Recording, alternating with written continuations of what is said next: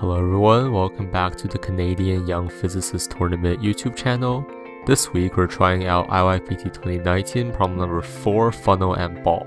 This is the 9th video in this series about the IYPT 2019 problems. If you like our videos, please make sure to like and subscribe.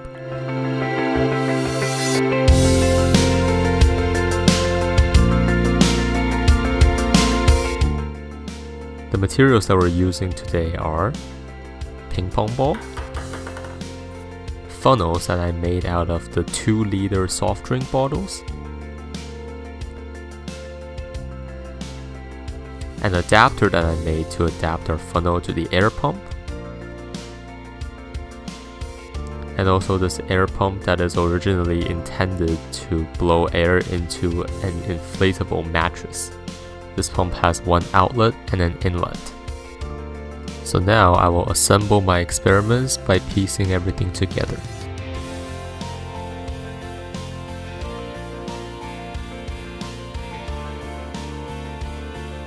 I must specify that for this problem we're blowing air out of the funnel instead of sucking air into the funnel. According to the problem statement, we should be able to pick up a ping pong ball by blowing air through the funnel. In practice, sometimes the ping pong ball is stable, whereas sometimes the ping pong ball will fall back down.